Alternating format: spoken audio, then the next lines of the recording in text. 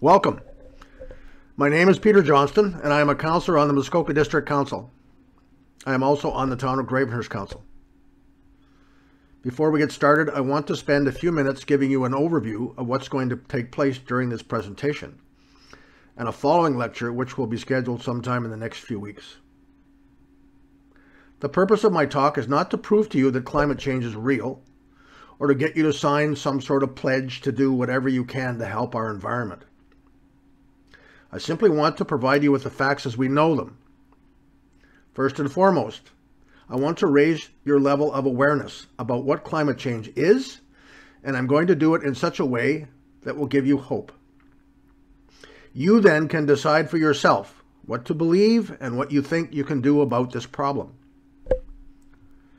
For this current lecture, I will talk about some of the very dire things happening right now with the environment on this planet because of climate change. In lecture number 2, I'm going to tell you and show you why I'm very optimistic about the possible positive outcomes that are still attainable. People often ask me what we can do to stop climate change. My answer always must be, we can't stop climate change. It's too late for that. We needed to do certain things 20 years ago, which we did not do. What we can do is slow down climate change and adapt our environment and our lives to the inevitable changes that are already underway. That is worth doing. More on that in the second lecture in this series. It seems like such a big problem, but every single individual doing their part collectively can make significant changes and benefits to their own lives and those lives of members of our society.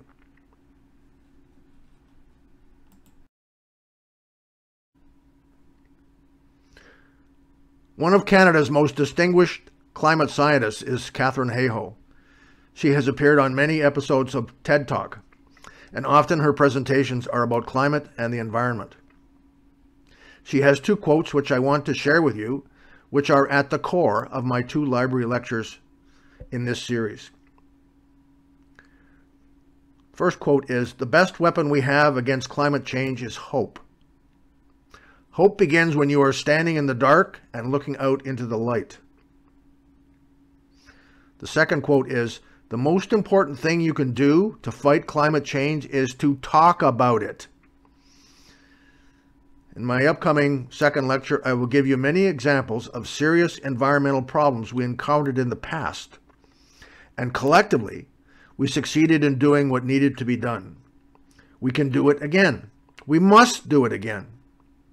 The second lecture in this series is to give you hope and to encourage you to talk about climate change often and regularly in your day-to-day life, with your family and friends, your colleagues at work, your church congregations, or in your service club.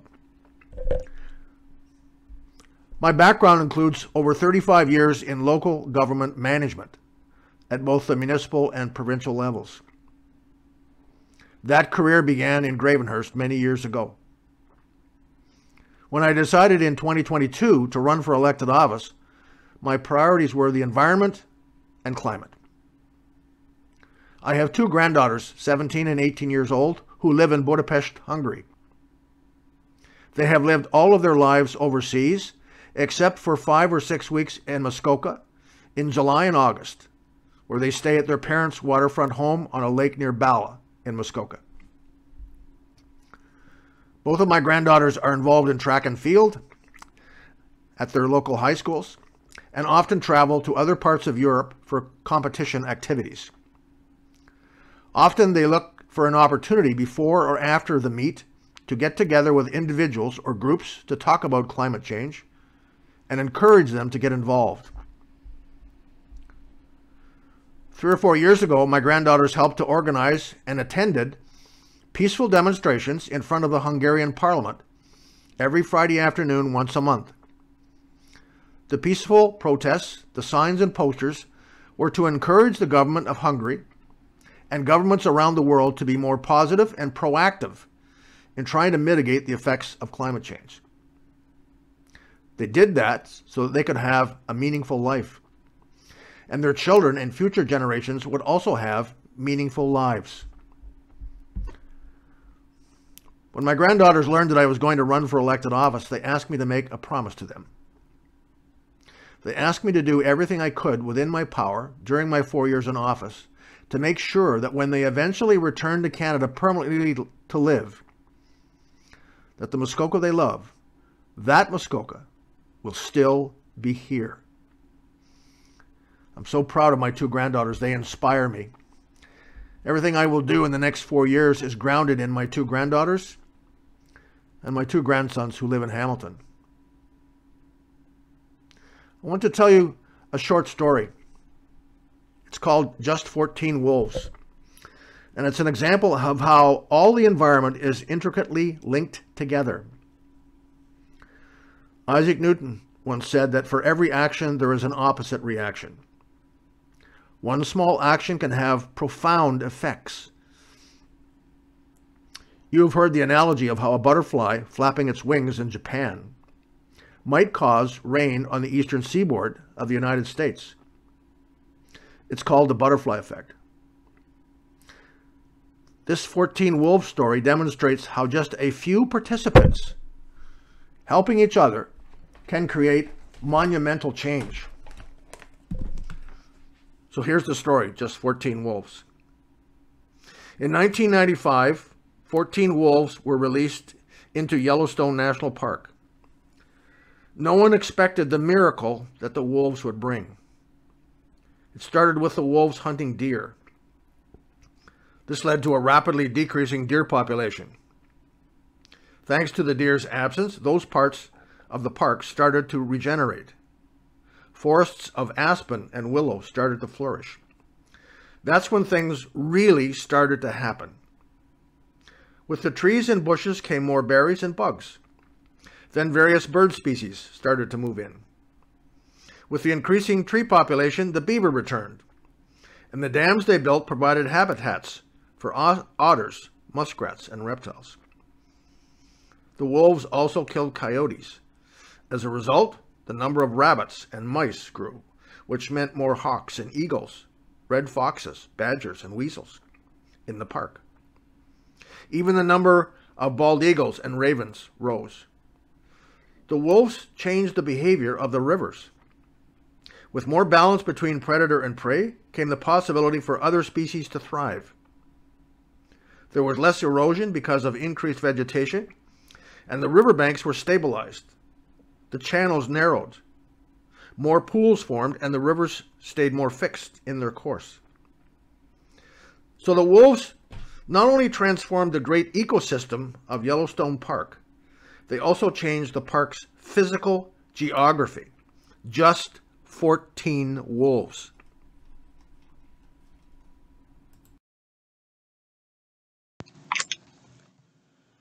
We have seen that outcomes of global warming impact different areas of the Earth differently.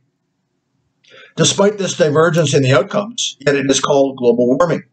Why is that? How are the outcomes globally interconnected? Recently, Harvard researchers found that even global sea level rise could be sensed differently around the Earth. This can be explained simply by the gravitational law of Newton. According to this law, objects attract each other.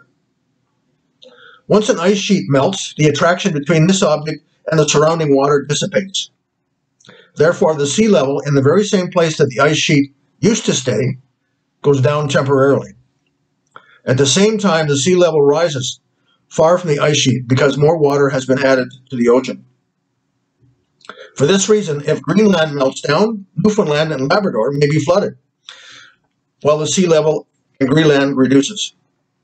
That is how global warming causes a domino of interconnected problems that are being unfolded every day. While one coastline sea level rises, in another coastline it might decrease. Consequently, the climate of Greenland matters to Canadians.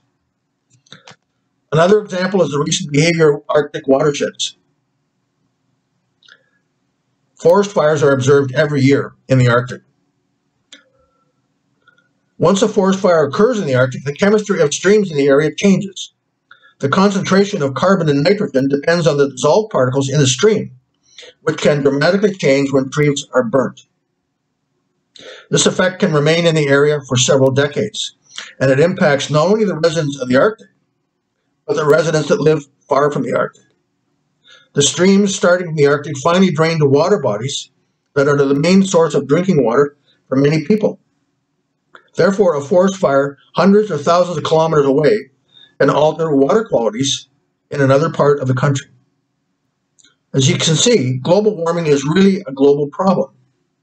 And a global problem can only be solved by global cooperation between nations, governments, and organizations that are active in the fight against the climate crisis. The Rio Negro is one of the main tributaries of the Amazon River, and it has reached its lowest level in 120 years. It is creating a punishing predicament in the daily lives of people living along its banks. Some areas in the Amazon River's watershed have received less rain between July and September of last year than any year since 1980.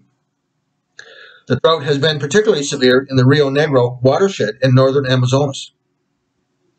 According to news outlets, the low river water levels on the Rio Negro and other nearby rivers have disrupted drinking water supplies in hundreds of communities, slowed commercial navigation down, and led to fish and other marine animal die-offs.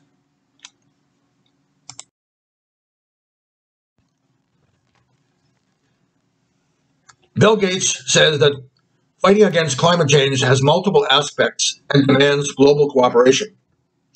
Politicians may have differences about the solutions, but the goal, the fight against climate change toward net zero in 2050, must be agreed upon.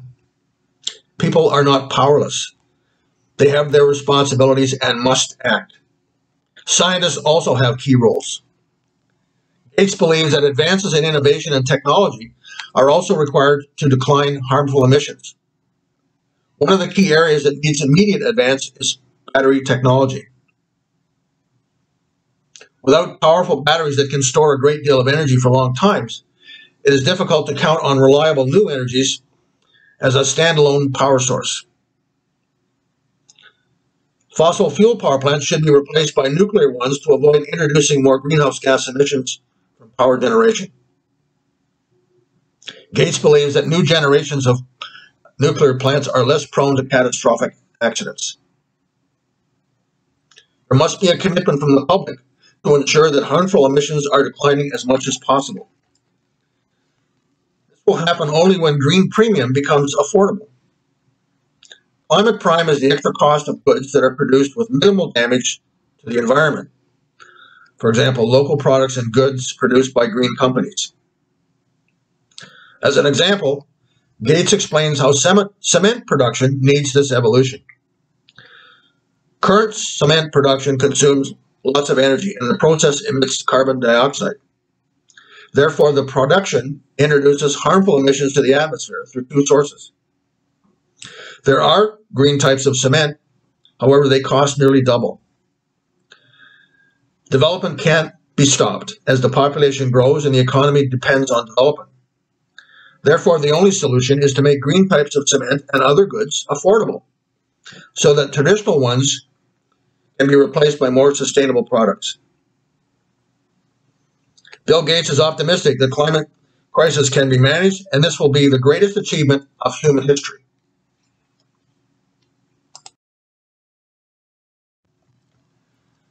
The Arctic is experiencing hot days. The extent and frequency of these hot days sets a new record each year since 2016, with 2023 expected to follow the same trend. A few weeks ago, a small Siberian town set a new record of 38 degrees centigrade during the day. The frequency and extent of wildland fire has increased in Siberia. This time last year was 10 times larger than the same time the year before. Starting 1 month earlier this year, more than 1 million hectares of Siberian forests have burned since June. And it releases as much carbon dioxide than an industrialized country like Switzerland does in a full year. This in turn causes permafrost thaw. Permafrost, which is frozen soil in the Arctic, holds carbon and methane. When the thaw occurs, the trapped greenhouse gases are sent back into the atmosphere. The warming trend in the Arctic also accelerates melting snow cover. Therefore, the capacity of the Earth to reflect the heat reduces as soil is dark compared to the white snow. Recent research says that the sequential record-breaking hot days in Siberia is caused by man-made climate change. We are experiencing events that almost had no chance of occurrence without our impact on the global climate. The only thing that can be done and should be done and must be done is to commit to the Paris Agreement and aim at even larger goals to reduce the carbon dioxide by half by 2030. Permafrost is a land including soil and rock which does not go above freezing temperature for at least 2 years. As the global temperature rises, permafrost starts to thaw. This unveils plants and animals that froze before being decomposed. This has several negative consequences. The first one would be an increase in global sea level. Canada is blessed with abundant water resources and it's surrounded by oceans. So this is a particular risk for Canada. Frequent flooding events that are increasing from year to year can be partially attributed to this fact. Another consequence of permafrost thaw is the disturbance of the ecosystem of the area, which is home to many precious species, such as the polar bear. This phenomenon can also be expanded to other animals as well. Other consequences include land erosion, already being observed in Manitoba, Alaska, and Siberia. Ancient pathogens that escape from melting permafrost have real potential to damage microbial communities and might potentially threaten human health. The risks posed by this 1% of released pathogens may seem small, but given the sheer number of ancient microbes regularly released into modern communities, this still represents a substantial hazard. The new findings suggest that the risk posed by time-traveling pathogens could be powerful drivers of ecological change and threats to human health. Another recently found undesirable outcome of permafrost thaw is releasing methane to the atmosphere.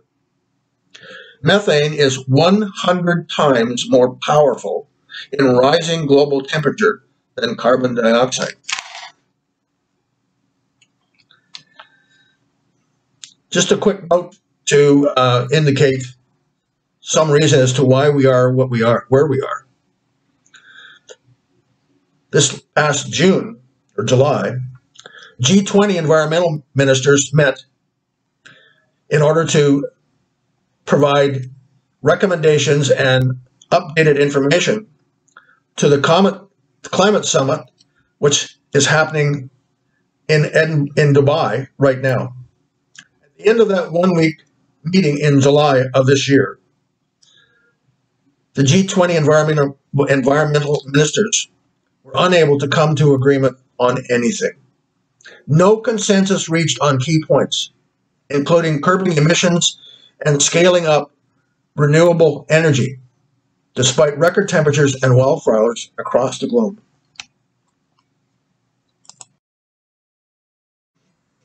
Canada's 2023 wildfire season is the most destructive ever recorded, and it's not over yet.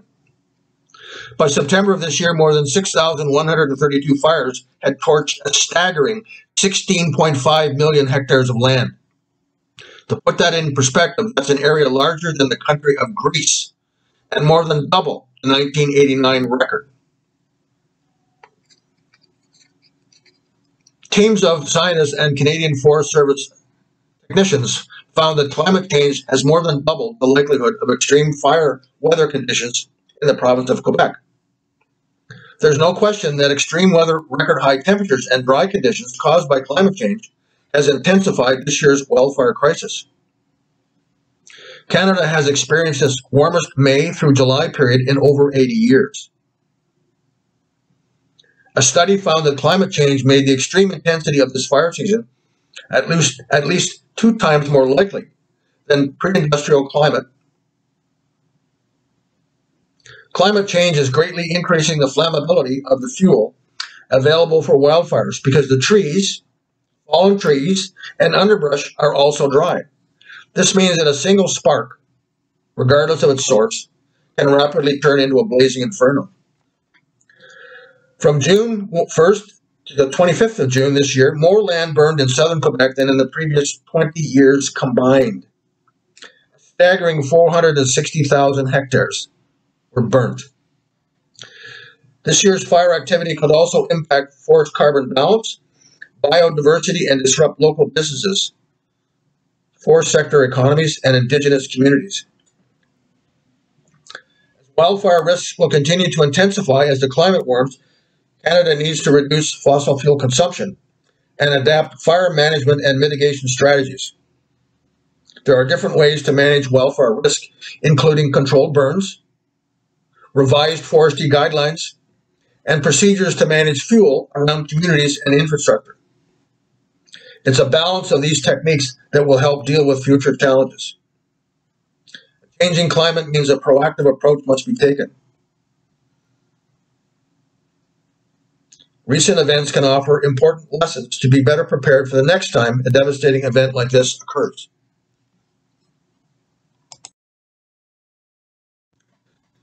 Wetlands are among the major players in the carbon cycle.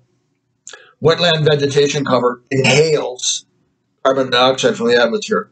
Let me repeat that. Wetland vegetation cover inhales carbon dioxide from the atmosphere. Along with water and sunlight, plants make their food out of these three. That is called photosynthesis. The wetland ecosystem has a large capacity to store carbon. That is 700 kilograms per hectare per year. Wetland plants have long roots and even can incorporate carbon into their leaves. Northern wetlands are of special interest not only because Canada has lots of them, but because freezing cycles decrease the decomposition rate of wetland. This means that boreal wetlands can live for centuries and serve as natural weather purifiers. That is why more than 450 billion tons of carbon are stored in North American natural weather purifiers.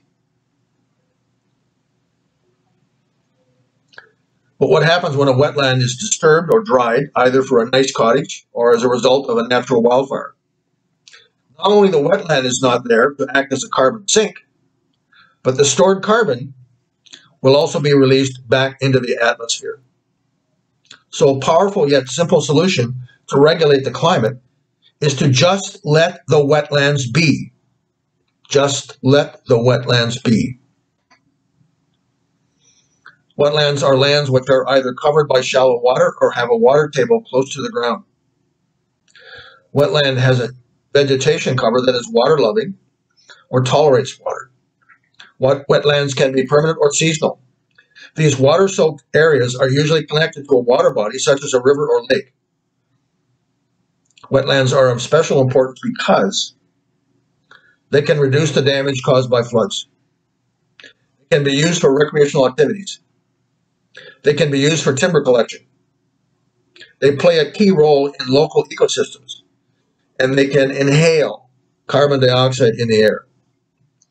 In Ontario, there are more than 35 million hectares of wetlands. Toronto, however, has lost 85% of its wetlands. The Government of Ontario offers grants and incentives to encourage residents to preserve wetlands because they are such a vital part of our efforts to slow down climate change.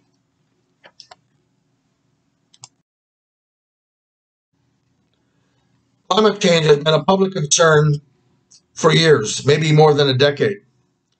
It gradually became a serious stressor and led to the Paris Agreement signed in 2016. Some countries did not sign the agreement, or some countries that did are not following their commitments. The agreement set the goal to limit the average global temperature rise to 2 degrees centigrade above the average global temperature of the pre-industrial era, but try to keep it at 1.5 degrees centigrade. Right now, a 1.0 centigrade rise in average global temperature is confirmed based on observed evidence. 2 degrees centigrade is a borderline beyond which catastrophic outcomes are expected. This will include floods, so seriously damaged ecological systems, and so on. The reason for the rush to reach the greenhouse gas emission level at or below the pre-industrial era is threefold. First, already some irreversible damage have happened. Second, there is a tight schedule to reach the climate goals, and it demands quick and pragmatic action rather than policies, resolutions, and aspiratory promises. Third, there are pollutants that are called short-lived pollutants, such as methane, that is naturally produced in landfills and cattle farms. These pollutants can be 100 times more damage to the earth in terms of boosting global warming.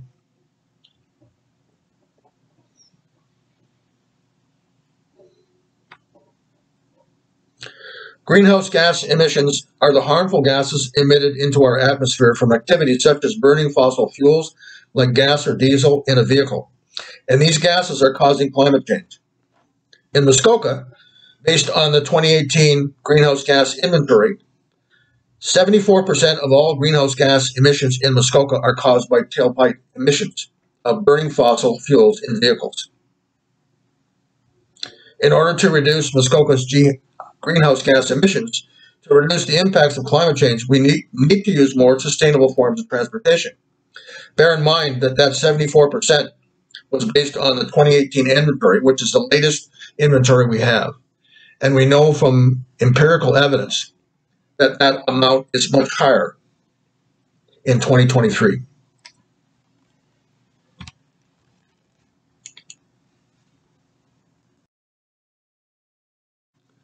An international team of scientists recently issued a new assessment of planetary health that says the world has entered uncharted climate territory, and life on planet Earth is under siege. The report, published in the journal Bioscience, found that 20 of 35 identified vital signs of the planet, including human population, greenhouse gas emissions, sea level rise in oceans, and acidity, have reached record extremes. The analysis, authored by a dozen expert scientists, is as much a desperate warning as an urgent call for action. For several decades, scientists have consistently warned of a future marked by extreme climatic conditions because of escalating global temperatures caused by ongoing human activities that release harmful greenhouse gases into the atmosphere. The report states, unfortunately, time is up. We are entering an unfamiliar domain regarding our climate crisis, a situation no one has ever witnessed firsthand in the history of humanity. This year has truly been one of extremes. Unprecedented heat waves, record-shattering land and sea surface temperatures, record low Antarctic sea ice extent, and a Canadian wildfire season that has so far torched over 45 million acres, more than 2.5 times the previous record. This stunning, unfiltered assessment comes as many scientists are still trying to make sense of the climate anomalies documented in recent months.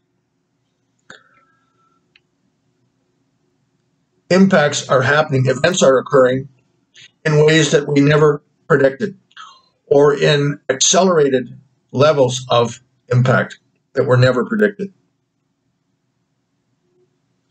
The changes have been so rapid that they surprise scientists and cause concern about the dangers of extreme weather, risky climate feedback loops, and the approach of damaging tipping points sooner than expected.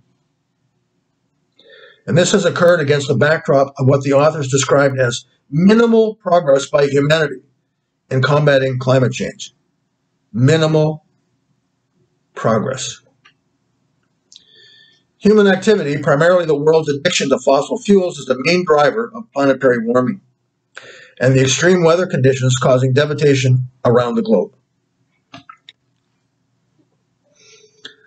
Global heating is accelerating faster than is currently understood and will result in a key temperature threshold being breached as soon as this decade, according to research led by James Hansen.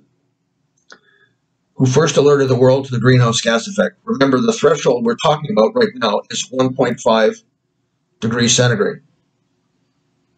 The Earth's climate is more sensitive to human-caused changes than scientists have realized, meaning that a dangerous burst of heating will be unleashed that will push the world to be 1.5 degrees centigrade hotter than it was on average in pre-industrial times, and possibly 2 degrees centigrade hotter by 2050. This alarming speed of global heating, which would mean the world breaches the internationally agreed 1.5 centigrade threshold set out in the Paris Climate Agreement far sooner than expected, which risks a world less tolerable to humanity with greater climate extremes. There is a huge amount of global heating in the pipeline because of this continued burning of fossil fuels, and Earth being very sensitive to the impacts of this. Far more sensitive than the best estimates laid out by the UN's Intergovernmental Panel on Climate Change, IPCC. It's hard to know what's unlikely anymore in terms of warming. Minimal fossil fuel has declined in recent years. Not even coal.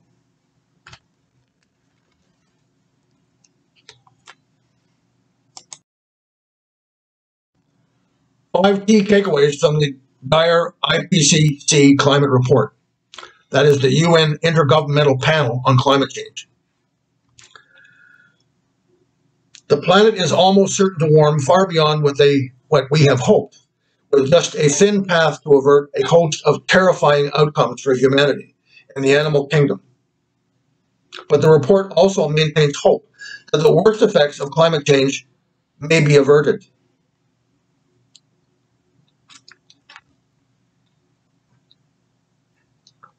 Here are the 5 key takeaways from the report. Climate change has already wreaked havoc on the planet. The planet has already warmed an average of 1.1 degrees Celsius above pre-industrial levels, altering ecosystems worldwide. The warmer world has impacted food and water security, led to the extinction of hundreds of species, caused mass mortality events, and led to the irreversible retreat of glaciers and rise in sea levels. Extreme weather events are increasing in intensity and severity, with some areas of the world facing undue levels of damage and loss. An estimated 3.3 billion to 3.6 billion people live in areas that are highly vulnerable to climate change, with the largest impacts felt by low-income nations in Africa, Asia, Central and South America. Number 2, every bit of warming matters. The risks increase with every increment of global warming and will compound and cascade one on top of the other while the planet gets warmer. They're higher for global warming of 1.5 centigrade than at present, and even higher at 2 degrees centigrade. With further warming, climate change risk will become increasingly complex and more difficult to manage. Number 3, the impacts of climate change are and will continue to be severe. The food production web and fisheries around the globe will see sharp drops in productivity that expand dramatically in higher warming scenarios.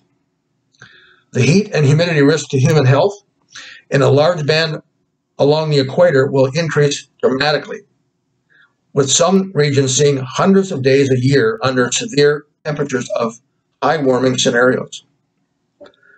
Many of these impacts, including sea level rise, are now unavoidable.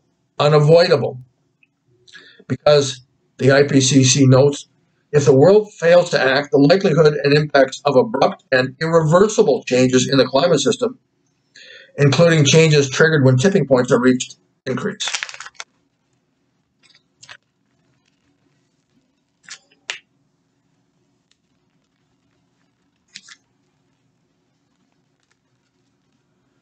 The warmer the world, the more animal species at risk. Without adaptation, climate change will dramatically and irreversibly damage the world. At higher levels of warming, entire sectors of the planet will see huge chunks of biodiversity face potentially dangerous temperature conditions. As climate scientist Catherine Hayhoe notes, those risks will be felt keenly by ocean species that are already suffering, like the Great Barrier Reef, and animals that live in already warm tropical zones. Number 5, there's a window to act, but it is small and getting smaller. The extent at which future generations will experience a warmer world depends on decisions made now or in the very near future, the IPCC report warns. Limiting warming to 1.5 degrees centigrade or even 2 degrees centigrade requires rapid, deep, and in most cases immediate greenhouse gas emission reductions. The world has not yet committed to anything close to that so far. Currently implemented policies will see global warming levels far higher than scientists have predicted. Doing so would require the world to quickly phase out and roll back oil and gas projects, which is not happening, and invest trillions each year in clean energy and climate mitigation measures, 3 to 6 times more than the planet's governments and businesses already spend. The 1.5 degrees centigrade limit is achievable, the United Nations Secretary General said Monday, but it will take a quantum leap in climate action. We have been informed about saving energy decades ago. It started with turning the lights off.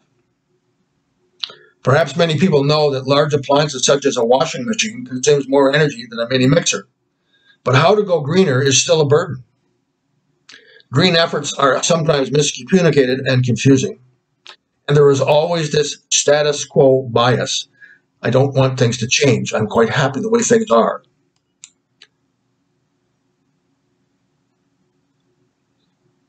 The key to reaching the goal of being green in the 2050s is a triangle of synergy.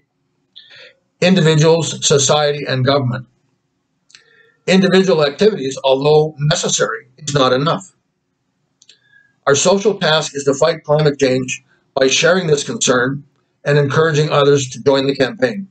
Remember Kathleen Hayhoe's comment on slide number 2 about talking about this issue and encouraging others to join the campaign.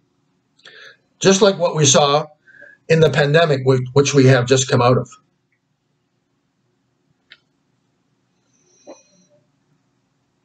Behavioral change is quite possible. Even fast change is possible and can outweigh that bias mentioned earlier. All we need is being clearly informed, what I'm trying to do in this lecture, and synergy. A policy is required to secure the goal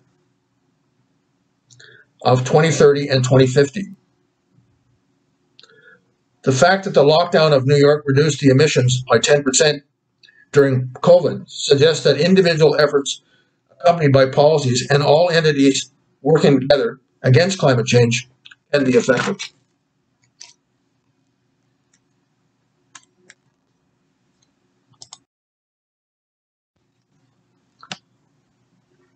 Climate change not only impacts our health, but also has adverse economic effects. The immediate impact that comes to mind is what damaged infrastructures due to a flooding event costs for government at different levels, or an extra load on our health system due to disease. However, there are some other costs. Canada, like several other countries, uses a carbon tax system to reduce harmful emissions. The carbon tax is a mechanism to make pollutants financially responsible. It includes individuals as well as industries. To put it simply, the government of Ontario is planning to gradually increase the carbon tax to $170 per tonne of emissions in 2030. Sorry, that should be the government of Canada. Each liter of gas burned in our car emits 2.3 kilograms of carbon dioxide. If the car tank capacity is 50 liters, the carbon tax by 2030 could be as much as $20 for filling up your tank.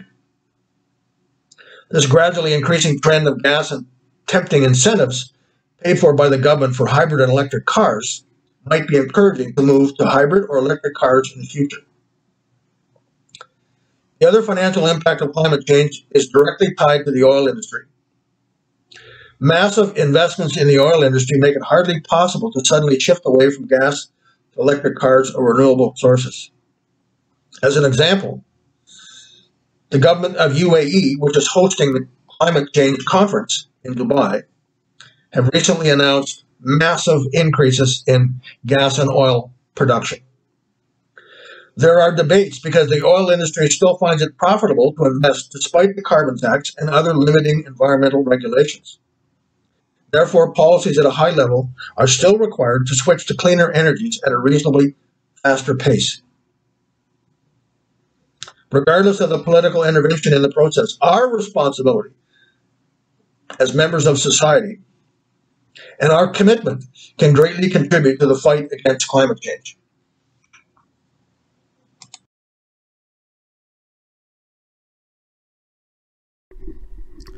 The Muskoka Watershed Council 2023 report card, which I will speak to more detail in the next slide, reminds the community of the importance of our environment, points to issues of concern, and reminds us of the steps we should be taking to maintain environmental health.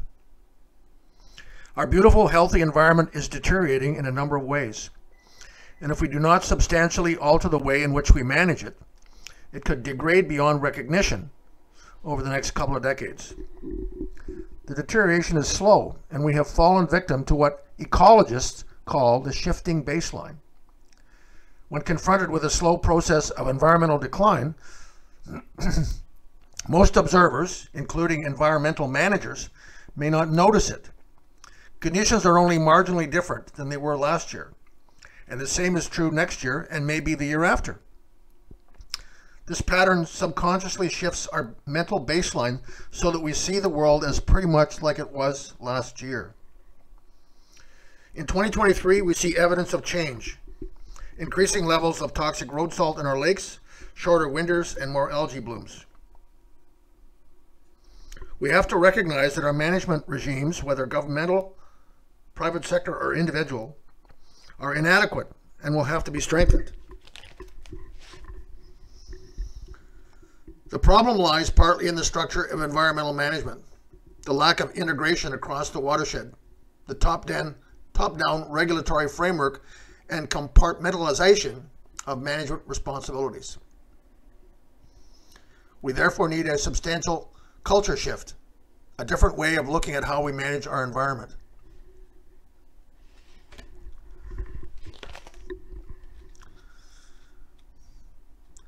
All this means that simply raising awareness and trying to nudge people into changing their behavior is unlikely to have the necessary impact. Despite high awareness, high eco-anxiety, and calls for immediate change, the public believes others should take responsibility for action.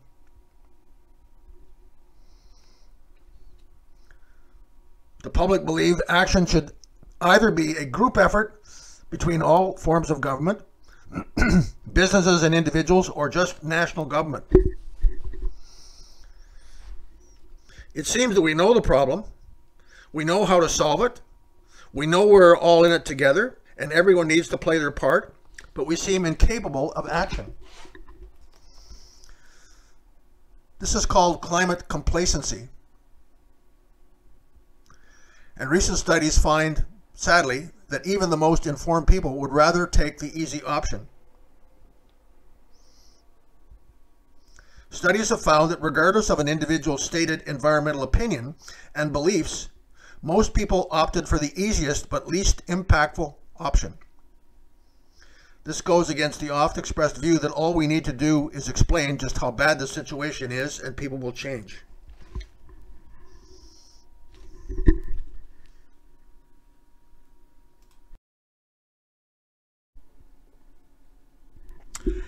Earlier this fall, the Muskoka Watershed Council was pleased to release the latest edition of the Muskoka Watershed Report Card, a comprehensive scientific assessment of the health of Muskoka's watersheds.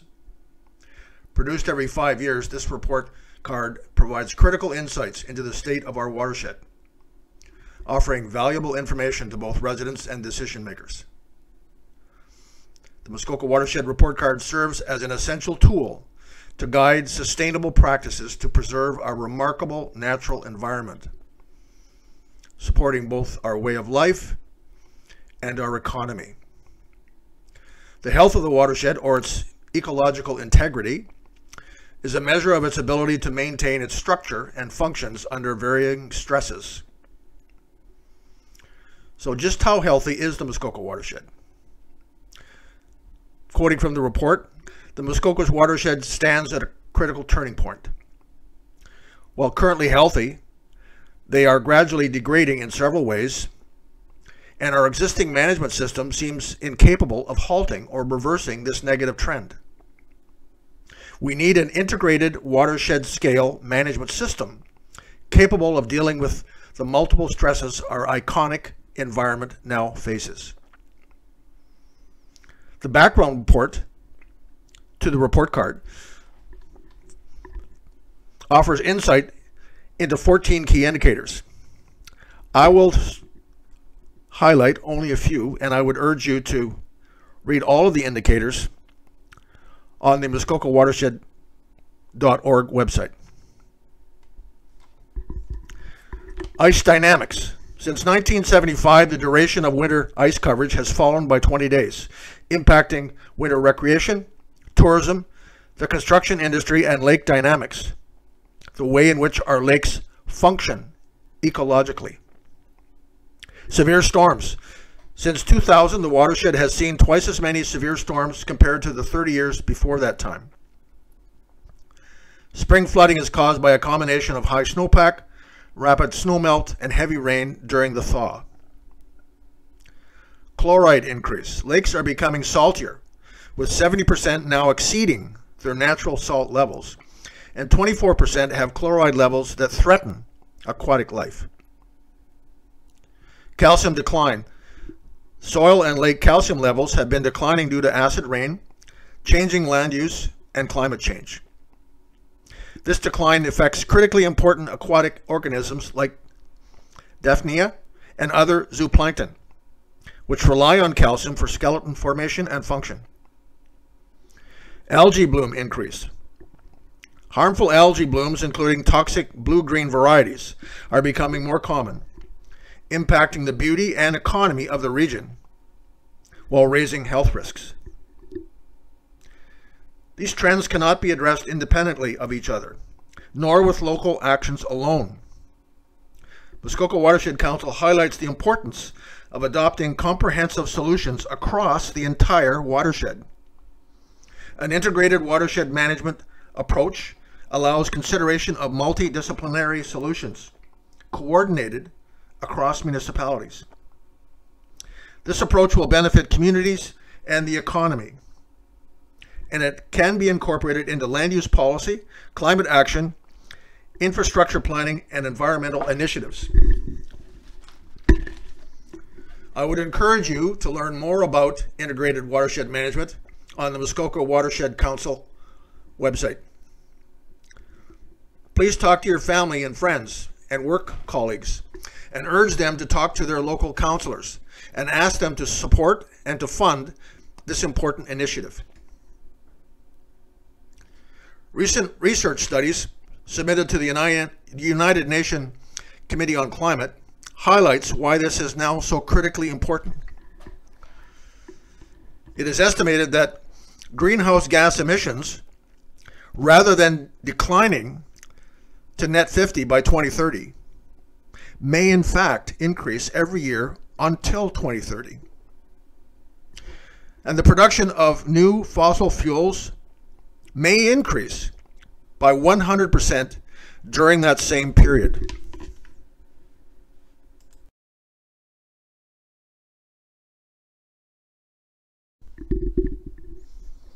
I will end the presentation with a few brief concluding remarks.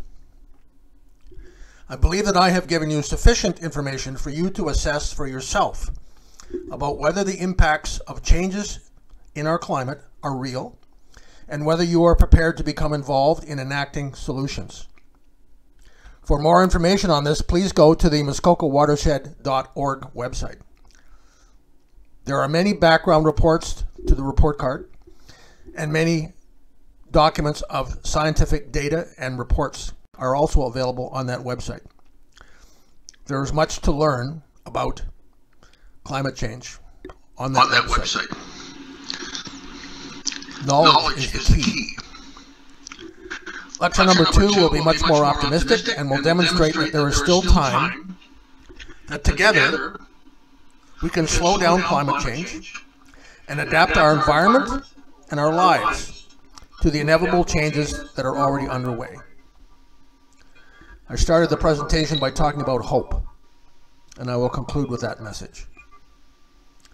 Remember the client scientist, Katharine Hayhoe, who said the best weapon to fight climate change is hope.